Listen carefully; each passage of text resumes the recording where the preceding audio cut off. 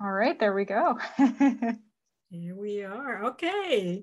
This is Dr. Z, everybody. I'm going to let her introduce herself and give you her background. She's been with us in the past, and we just love her so much that we had to invite her back.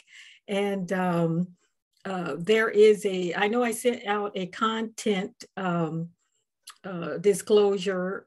She's going to be talking about swords and stuff.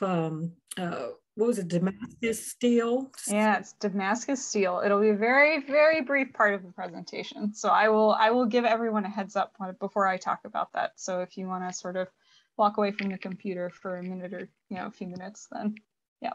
Yeah, we'll let you know in the chat that you can come back, or she'll just let us know. Yeah, but they'll be muted, so I'll just do the chat. Yeah. All right, guys. All right, there you go. All right, perfect. Well, let me get my little laser pointer set up. All right, so again, thank you, Adrian, and thank you all for having me again. I'm super excited to be here and to talk to you all. So for those of you who haven't met me yet or didn't hear the presentation that I gave back in May, my name is Stephanie Zaleski. You can also call me Dr. Z. And so today what I'm going to tell you about, first I'm going to talk to you a little bit about sort of what my background is and where I went to school and sort of where some of my interests are. And then I'm going to tell you a little bit about nanoscience. So first we'll talk about sort of what nanoscience is, what nano actually means, and then we'll actually get into what does it have to do with art? Because maybe you're thinking, oh, nanotechnology sounds like the future. But it turns out that there's actually nanoscience in very old things that we figured out recently. All right, so for those of you who have already been with me, this may be a little bit of a repeat, so just bear with me. I apologize, but I wanted to just give a little bit of introduction about where I'm from and who I am, and sort of, my background, so you get to know me a little bit better. The person behind the screen, right? All these Zoom meetings. So I'm originally from New York. So I believe you are all sort of in California, in the Los Angeles metro area. Yeah, so somebody asked if I help preserve and study art, and I do. And so we're going to talk all about that today. So we're going to talk about how art and nano are related to each other. And I'll talk a little bit about some of the stuff we do in my research. So I grew up outside of New York City. When I was your age, I loved drawing. I also loved science. So I either wanted to be a cartoonist, I wanted to draw cartoons, or I wanted to maybe be a scientist. I mostly wanted to be an artist. And things I like to do when I'm not working in my lab, I have a dog, so I like to hang out with my dog. I like to cook. I love being in the kitchen. It's kind of like doing chemistry, but in the kitchen, and you get to eat it. I like to do knitting and crafting, and I also like listening to music. So I love all different types of music. And as far as art goes, I really like what's called surrealism. So kind of very like futuristic, kind of like dreamy types of paintings. And I also really like any kind of like art or design that has really like bright and bold colors and patterns. So I always like really wearing really colorful things. Makes things nice and exciting. So this is a picture of me when I was in college. So this is about a little over 10 or so years ago. But when I graduated from high school, I decided that I wanted to go to college in New York City. And so I went to Barnard College, which is an all-women's college. I studied biochemistry. I also took lots of art history classes. So I took all different types of classes. I didn't just take my chemistry classes. I took art history classes. I took literature classes.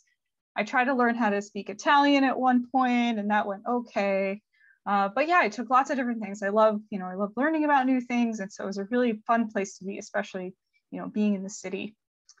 When I was in college, I did an internship. So I actually, once or twice a week, I went to the Metropolitan Museum of Art, which is a really, really big museum. And they have a Department of Scientific Research. So they actually have scientists on staff that help analyze and study and preserve works of art. And so I worked on studying different types of like binding media. So when we say that, it's kind of like the glue of a painting. So like when you paint, the paint is sort of like a very smooth thing. It has a pigment which colors it, and then it has a binder, which is what holds it all together. I got to learn how to use lasers, which was super exciting, and I still do that in my work. So I guess it was, it worked. Trying to reel me into doing science, getting to play with lasers was a big fun part of that.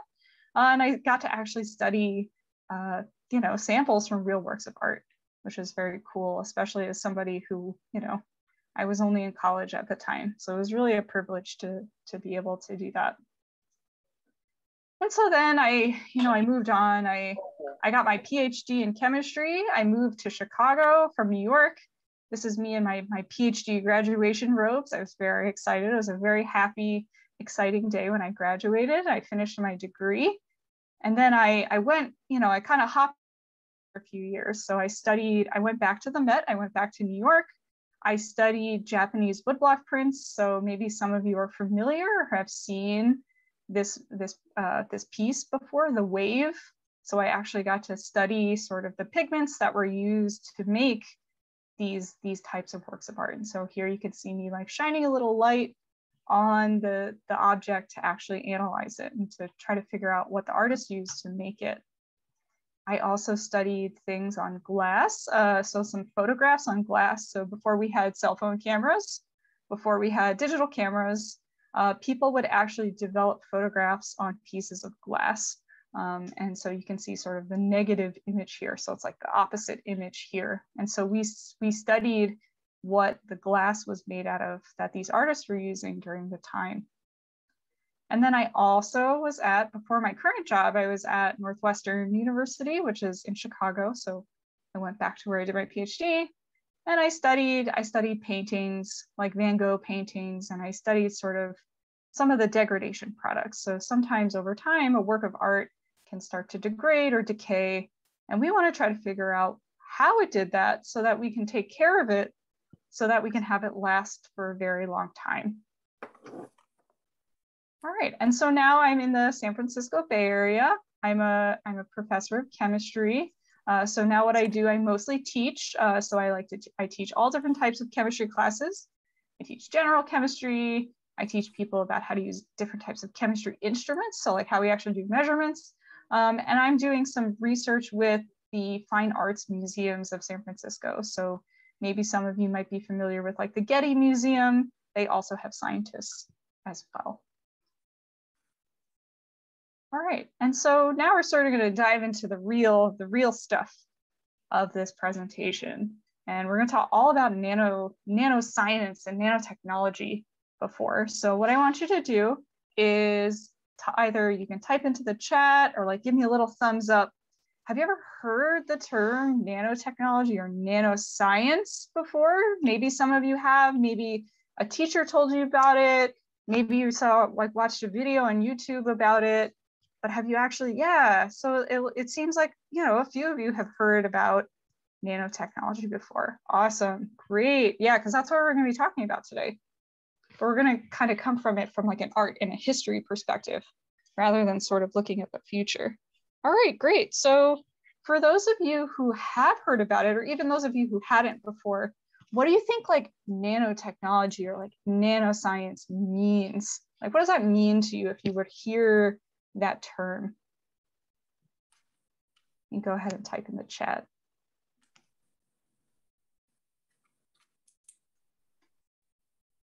It can mean anything to you. I'm just curious to see who's heard this term before, and what do you think about when you hear nanotechnology or nanoscience? Yeah, okay, cool.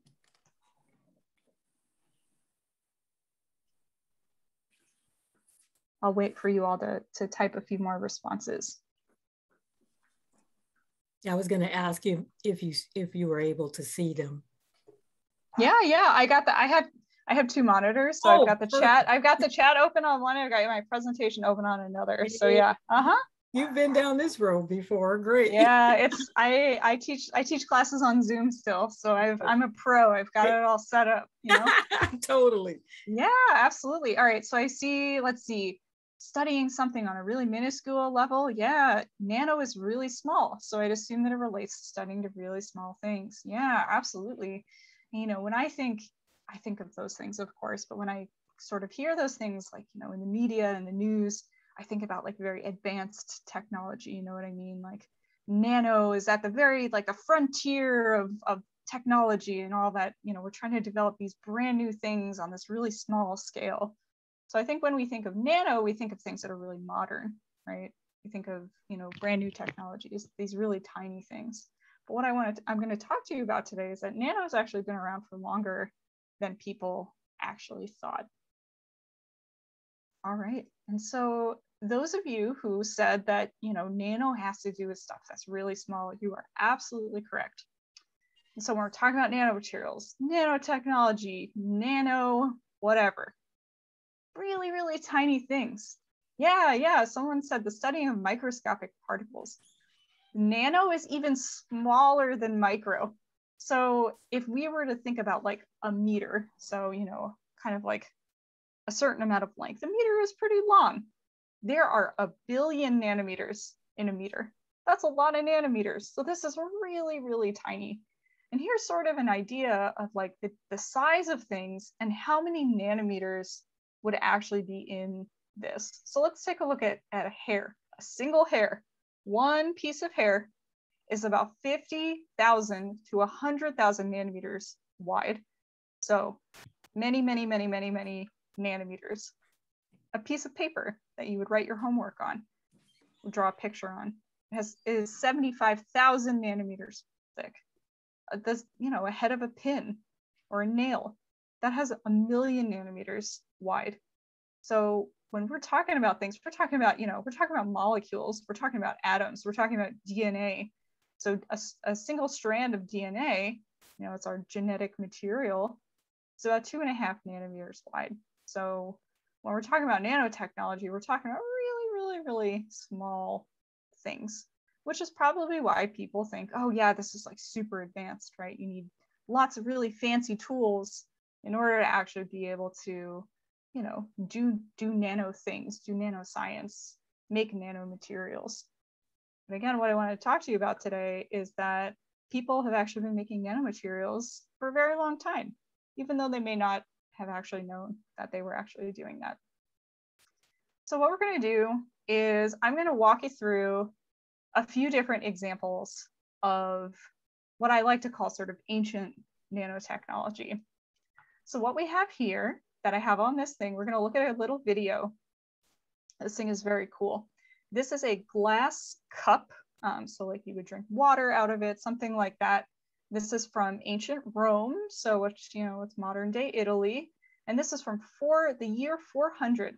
So this is almost 1,600 years ago. So this is a long time ago.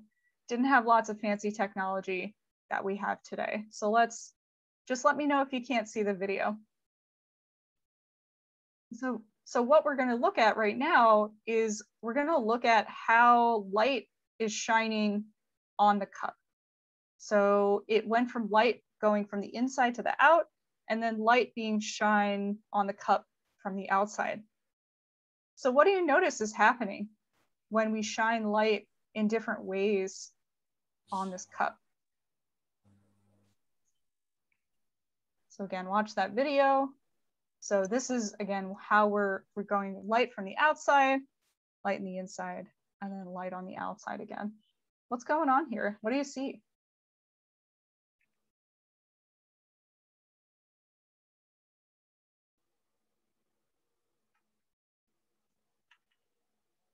All right. So what happened? What do we see with the cup? Let's sort of scroll on a few different, you know, things. So go ahead and type in the chat. What do you see? What happens when we shine the light at different angles in different places on this cup? It's almost magical to me, the way that what's going on here.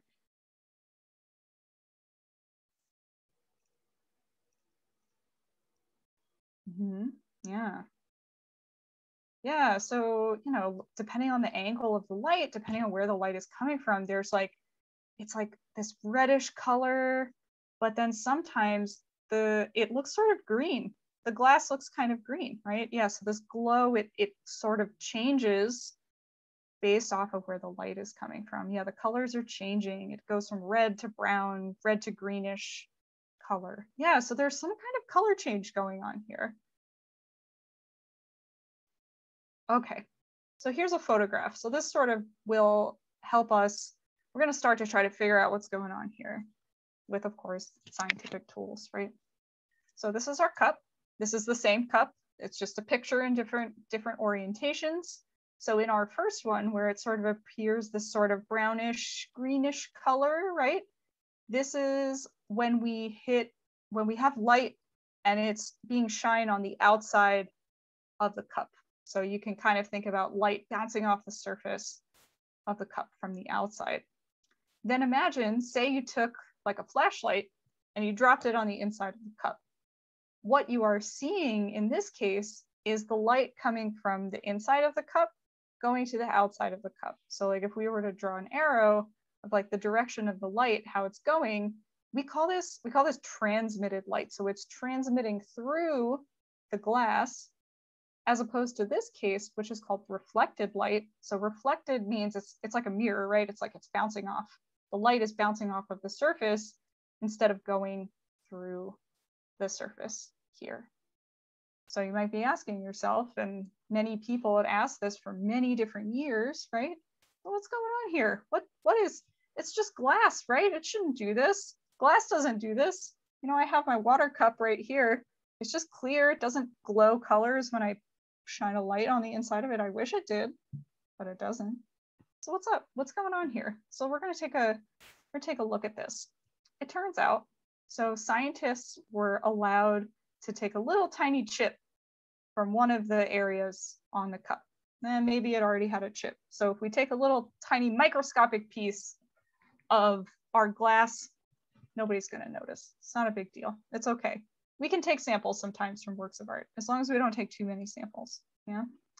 So what scientists did is they took that little chip from the cup, and then they used what's called an electron microscope. So what an electron microscope does is it lets us see really, really, really, really tiny things. A normal microscope, we can only see so small. But with this fancy research electron microscope, scientists can see nanoparticles.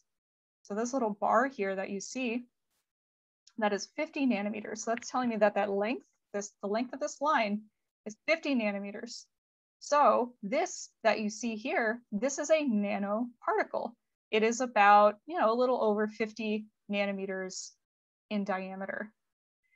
So it turns out that these nanoparticles are the things that are actually giving the cup its really special light properties, and we call these optical properties. So the way that we see things is related to optics, optical properties or light properties. Again, it's really, really quite stunning, I think, really magical. But the nanoparticles are what are doing this, these nanoparticles.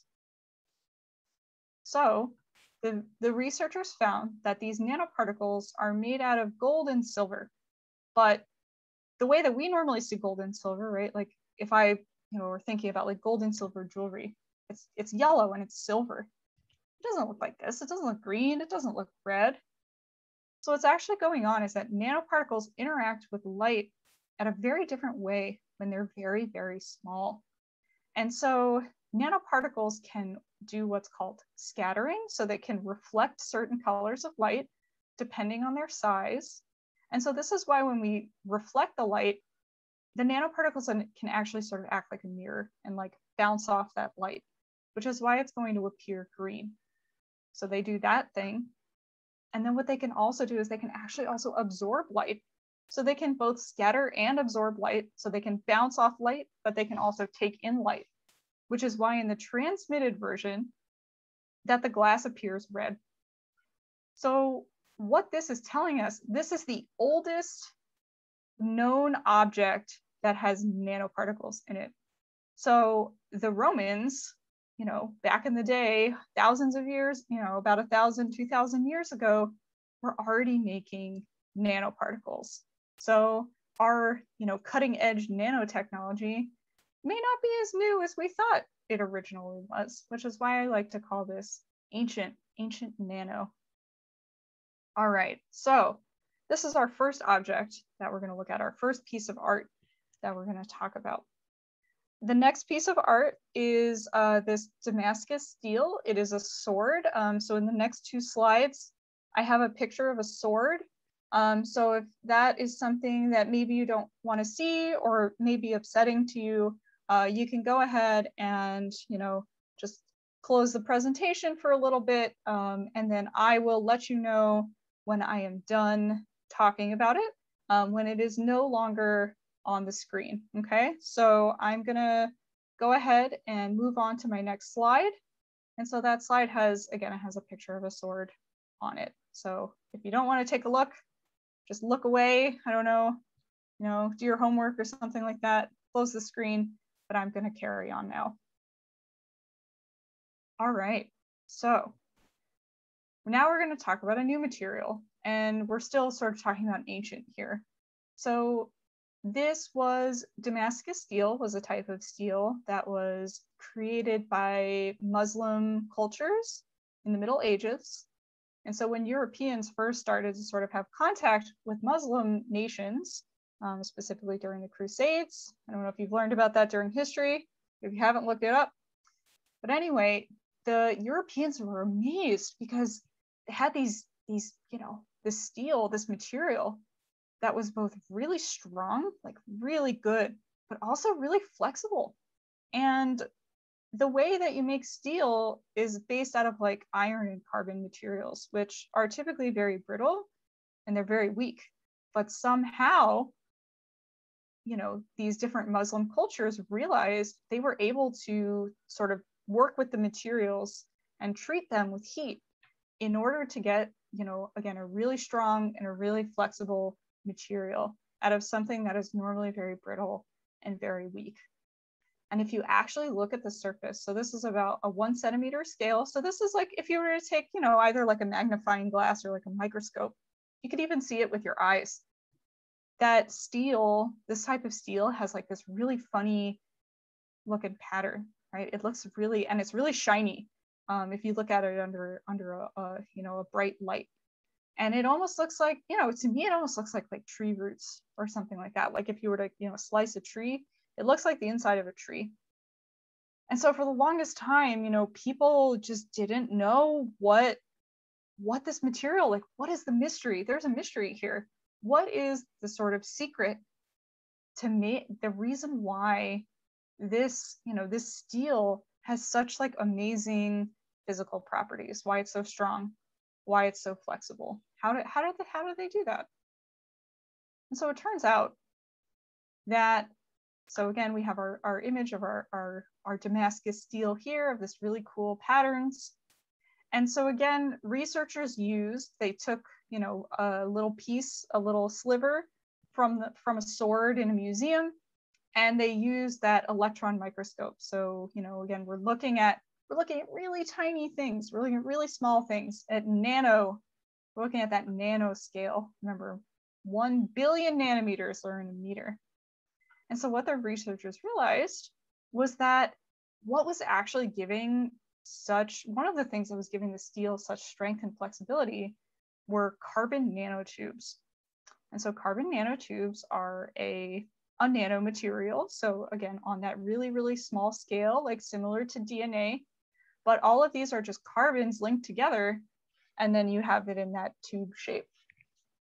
And so you can kind of think about it and almost, you think about it like pasta almost. You can have really straight pasta, carbon nanotube pasta, or you can have something that's more sort of like rubbery, like a very floppy noodle. So both of these pictures that you see here, so we've got about, this length is about 10 nanometers, and this length is about 15 nanometers.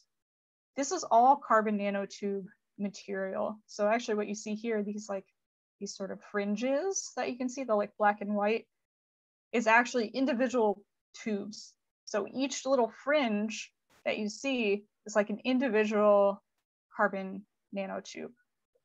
So, kind of think about it as like just lining them up one by one. And yeah, and so the researchers figured out like, oh, the reason why this material is so amazing is because of nanomaterials. That's so cool. But this, these things were made hundreds of years ago. That the people, the makers of these types of things, they weren't, they didn't know they were making carbon nanotubes, but they knew that whatever they were making had really, really good properties, physical properties for what they had wanted to use it for. All right, so we're done talking about swords. No more swords. We're on to the next thing. So for those of you who stepped away, feel free to come on back. We are done. We're on to our next thing. The last example that I want to give of sort of ancient, it's not really ancient. We're in the 19th century now, so we're in the late 1800s. So this was about, 100, a little over 100 years ago, 150. So as some of you may or may not know, that we didn't always have photography. Photography is actually a relatively recent invention in terms of human history. And, it's really changed the way that we think about things, that we see things, that we remember, because we have photographs. And so when photography was first being developed in the late 1800s, what people were trying to do is to figure out how to actually have materials that have a memory. So how are we actually able to take a picture? And so there was a French scientist, his last name was Daguerre. And so he created this process where you take a metal, like a copper plate. So, like a penny, it's like this penny is copper and zinc. But imagine having like a really, really thin sheet of copper material. So it's like the same color as a penny. And then he would treat it with silver. And so the way that he treated it with the silver is that it would actually react if it was exposed to light. And so you would have this really dark box, and you would take the picture and you would expose the plate, your photographic plate, to the light. And as a result, you would get a photograph. And this is pretty amazing. This was, just to put it into context, this was made in the 1800s. This is not a modern photograph. But it has so much detail. You can see the folds on the dress. You can see all of the facial features, the clothes. You really have a lot of detail. And so again, we can take that electron microscope so we can look really, really close at what's going on in the surface. So what do you notice? So we have a dark area that has these particles. These are all on the same scale. So these are relative size. You can compare these. We have sort of like a medium white area, a bright white area, and a dark area. What do you notice between these three pictures based on these three areas? We have a bright area, which is this picture. We have like a medium area, which is this picture. And then we have a dark area, which is this picture here. What do you notice? What do you notice about the size of these things, these features?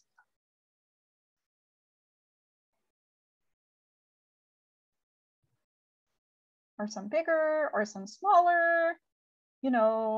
What are the differences? In my dark area, I have one thing. In my bright area, I have another thing. What do you notice? Yeah. Yeah. So based on the area, right? These particles are slightly different. Yeah. Yeah. Yeah. So fun fact. So someone said the paint might be made out of different substances. This is actually all the same thing. This is all silver. Yeah, the darker areas are bigger. Yeah, exactly. Yeah. Any other thoughts? Any other observations?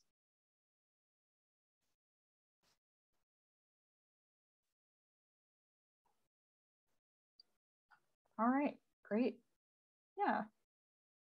There's darker spots, there's lighter spots. Yeah, some of them, they're a little bit, these are kind of bright, these are kind of dark. Yeah, absolutely. Yeah, cool. Yeah, the big ones do look kind of flaky, don't they? They got kind of a funny, different structure.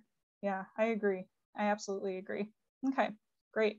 So the thing that's going on here, so again, remember, this is a copper plate that has silver on it. And so when the silver reacts with light, so, you know, this is a photograph, right? So this person was probably wearing a bright white shirt and had somewhat light skin and was wearing a dark colored dress. So the more light there is, the more interaction the silver on the surface that is sensitive to light is going to have with the surface. And so what you see here, these are silver nanoparticles. So the more exposure to light an area has, the more formation of these small silver nanoparticles you're going to have. And so, you know, we can see there's a really clear difference here between the like bright white area, which has lots of particles. So, you know, think about the cup that we just talked about earlier, right? Lots of reflection, think of it as a mirror. You know, you have these tiny little reflective mirrors. So that's going to be really bright. And then this is not so bright, right? Because it's a little bit darker. And so you can see that there are less particles. They're similar in size. If you were to sort of compare how big they are, they're similar in size, but there just aren't that many. And so this area is not going to be nearly as reflective as this bright white area here. And then we look down at the dark area of the dress, and we can see that there's just like, there really aren't any tiny little particles. We have these big sort of flaky, spaced out looking particles, right? There's not going to be as much reflection of light. And the reason why is because there wasn't a lot of light here. So the silver didn't react and form these tiny little nanoparticles. So what I find really amazing about this is like these photographers who were developing, you know, the very first types of photography were doing very advanced nanotechnology, like nanomaterial methods, and they didn't even know it. So we look at these things, you know, 100 or so years later, and we find, you know, how sensitive and how amazing the work that we did was. And I think that some of these are really, you know, inspiring examples of like how we can look to history to be inspired to create new things for the future.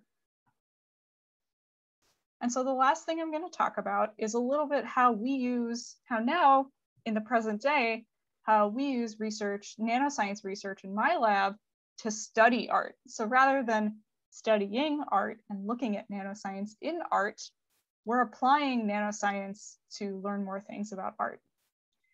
And the way that we do that, the thing that we care about in my research is that we're studying a molecule's fingerprint. So we all have, if you look on your fingers, we all, you know, we have a unique fingerprint. Maybe some people don't have fingerprints, and that's okay. But, you know, many people have a very unique fingerprint. Your fingerprint is your own. In the same light, molecules, so this is a molecule. Molecules also have a fingerprint. And their fingerprint is when we shine them with light. And if it's the right kind of light, they actually do a little dance. So a molecule has a fingerprint, which you can sort of think of as its own unique little dance. And every molecule has its own unique dance. And so if we take a molecule and we take all those nanoparticles that we were just talking about earlier, and we shine it with a laser light, we can actually amplify that dance. So maybe the dance is really weak. Maybe it's really quiet. We can use nanoscience, we can use these nanomaterials in order to amplify it. We can turn up the volume on that molecule fingerprint. And that means that we can, you know, we can identify really, really, really small amounts of material, which is great when we're working with works of art, right? Because we don't have a lot to work with. Maybe I have one piece of fiber, or I have one little pigment particle, and I can't get any more. So I want something that's really sensitive, that's going to give me a lot of information with not that much material. Okay, so I'm going to give you an example of how we actually use this molecule fingerprinting, this nanoscience molecule technique, in order to look at art. So this is a watercolor painting So it's on paper with watercolors by an American artist, Winslow Homer. And so it's sort of known that this was originally a very sort of vibrant scene. Like, you know, imagine looking at the sky and seeing a sunset. You see like these really sort of sometimes like bright yellows and pinks and purples. It's like, it's very beautiful. This is kind of, you know, it's kind of blah. It's kind of hazy, right? Not the most exciting. So what the researchers did is we can zoom in and we can sort of look at what the paper surface looks like. So all these little white things you see here, those are paper fibers. And then you can see that there's little pigment grains on the surface. And so what the scientists did is that they, you know, we took small little pigment grains. So each one of these kind of reddish, purplish colors are actually like individual pigment particles.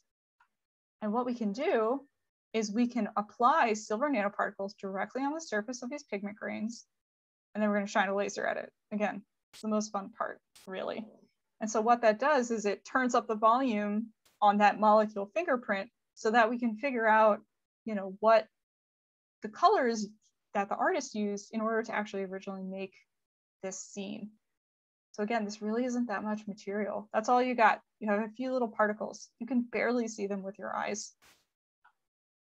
So let's shine a laser at it. Let's see what happens. So what you're going to get is you're going to get something that looks like this. I know, don't worry about trying to read it. Essentially what each one of these lines are different types of fingerprints. So you have a fingerprint that you could, you know, put on the surface of a piece of glass or something. This is a molecule fingerprint that we get when we shine a laser at the nanoparticle mixed with the molecules. So here's one of our pigment grains, so like pigment grain A, and then we have some like standard materials. Like I know what these are already, you know, say like I was looking at a fingerprint of an unknown thing and I had a bunch of known fingerprints. I would then try to go ahead and do matches to figure out which one, you know, or ones it actually agrees with. And so it turns out that this pigment grain, you know, you can tell was like a very specific reddish material, which you probably wouldn't have guessed that the artist had used like purples and reds in the sunset based off of its current appearance. And so based off of this information, what the scientists and the art, you know, the art researchers that they were working with were able to figure out is, oh, this, you know, these probably faded because of the light exposure over time. So what it probably looks like when it was first made was something more like this. And so, you know, if you think about sort of like a really bold sunset scene, thinking about it more like this, like these really deep oranges, sort of reds, purplish orange color, this is sort of what I would imagine. And so we can use nanoscience to help us figure out, look at really, really small amounts of material to then sort of get an idea of like what something looked like when it was first. Again, it's really quite a lot of a difference. And this, you know, the way that I would interpret the artwork would be very different if I had this sort of, you know, neutral like looking background versus like this really bold sunset color. Another example is this impressionist painting here. So this was by the artist Renoir. So this is Madame Léon Clapison, that's the woman who is in the painting. And so, you know, the people who take care of the art, the conservators, took it out from the frame. And what they realized was that the painting that was actually hiding underneath the frame was very, very like beautiful, deep red. But you can see here that the red tones in the background have faded very significantly as a result of just being exposed to the sunlight. And so again, the scientists got permission to actually take tiny little micro samples. So these are very small samples of the paint. So you can see here, this is sort of like this is called a cross section. So we're seeing the top layer here and then the bottom layer. So we see this like very bold red color. And then we could go ahead and we can use our nanoparticles, do some nanoscience, do some nano research in order to get all those different molecule fingerprints. So these are two different samples from the painting. So we have like a faded area and a less faded area. And it turns out that we were able to figure out, you know, match it with reference materials and actually figure out what the materials were used are. And so again, we can go ahead and we can use all of this new like digital technology we have to start to reimagine, like, okay, what did the painting probably look like when it was first made before, you know, light and sun exposure and all that stuff began to start to have everything fade. And so they did another digital reconstruction based off of this molecular fingerprinting data. And again, it's such a dramatic transformation, right? Like the painting is just totally different when you have this like beautiful red background as opposed to sort of like gray and blue and yellow. It's really much more striking, I think. So this just is sort of to give you an idea of, you know, how we can actually use nanoscience not only to see how art used to be made, but actually use nanoscience in service of better understanding different types of art materials as they are now. Yeah, it definitely, there's a comment, it makes the painting more vibrant than the duller, lighter colors. I absolutely agree. Yeah, absolutely. All right, so that's it for my talk today. I hope that you've sort of expanded your understanding of what nano means, the fact that we've actually been doing nanoscience for like 1,000 years already, and how we can actually use nanoscience now to have better understanding of art materials. And now I'd be more than happy to take any of your questions. So you can go ahead and type them in the chat, or you can unmute yourself, whatever. But thank you so much for having me. I hope that you enjoyed this presentation.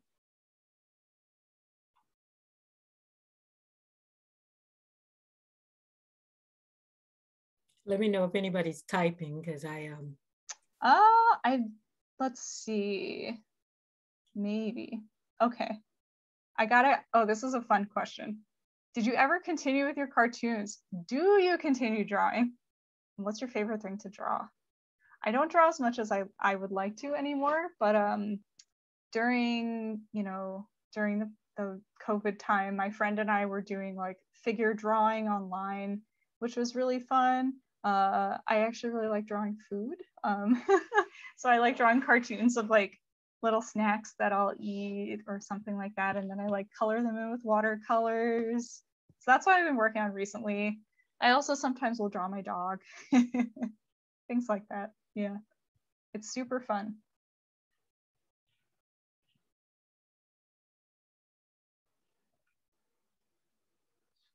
I'll take any questions about being a scientist in a museum, drawing, I have one. anything like that. Oh yeah, sure. Sure, I have one. What's the most famous painting that you worked on? And Yeah, okay. was there any new discoveries based on the use of nanoscience? Yeah, sure. So a lot of work that I did, I think I talked about it last time, is I worked on a lot of Japanese prints. So if I go back, let's see, I think I can, 1 second. So I worked on, so these Japanese prints, again, maybe some of you had seen them before. These are I think this is very famous. So it turns out that these are actually, they were reproduced a lot. So these were sort of like fancy souvenirs that you would buy when you travel.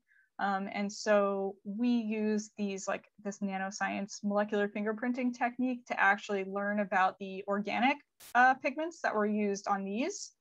And we were actually able to better sort of identify the date when they were actually produced, because that's not actually super well known, because they were just produced so much that people don't actually know exactly when they were made.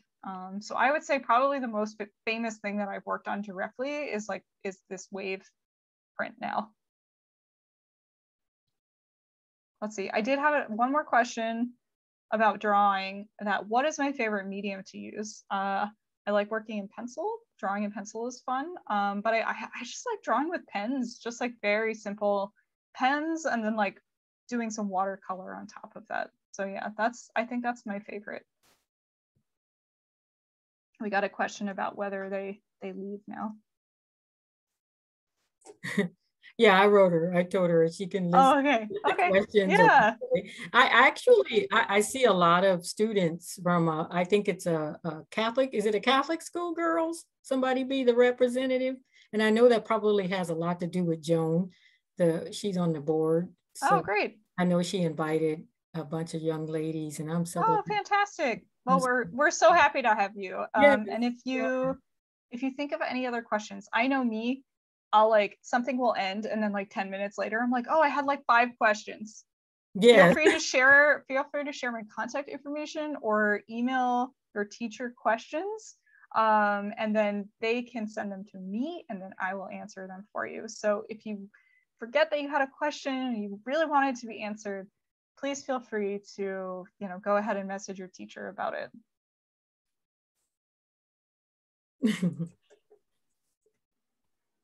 All right, let's see. Yes. All right, so I got a question. Mm-hmm. Which project was your favorite to work on? That's a good question. I don't know. I really enjoy all of them. One of the fun things about working like in an art museum type environment is that you're not just working with scientists, like you're working with the conservators who are the people that actually take care of the art, like do the treatments. And then you also get to work with the people who like think about the art history. And so like every object has a history. There are lots of people that have expertise in these things. So you get to like learn lots of different things from lots of different people. And then I get to teach them chemistry, which is always really exciting for me. Yeah, but I mean, the Japanese prints probably were my favorite so far, if I had to pick. All right, let's see.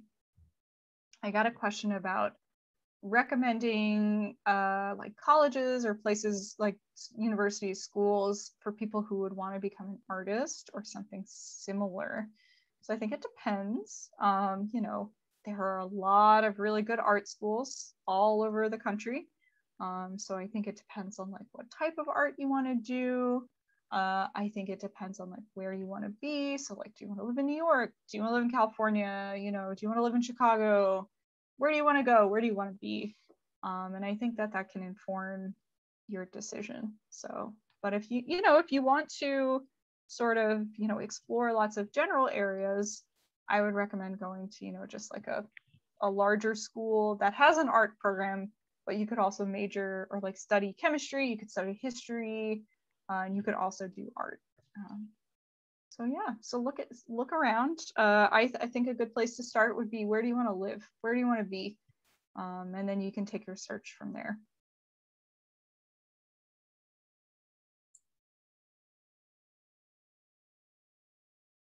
Any more questions for Dr. Z? Let's see, we got one more question in the chat. Okay.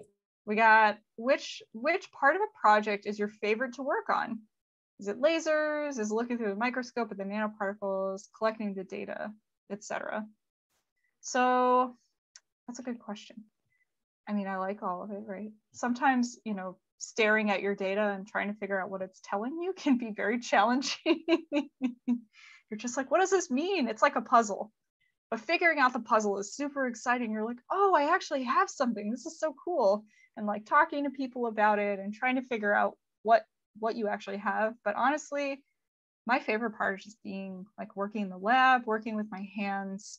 Again, I do a lot of, kind of arts and crafts in my free time. And so like, I just love working with my hands. So like, I love being in the lab. I love the whole process of just like, working with my hands and like getting the data and just like working with the objects. It's really just so enjoyable to me. And then also trying to, solve the puzzle of what your research is trying to tell you is also very exciting. It's slow sometimes, to be completely honest. Sometimes you're like, I have no idea what this is. But when you figure it out and you kind of finally unlock that puzzle, it's very exciting.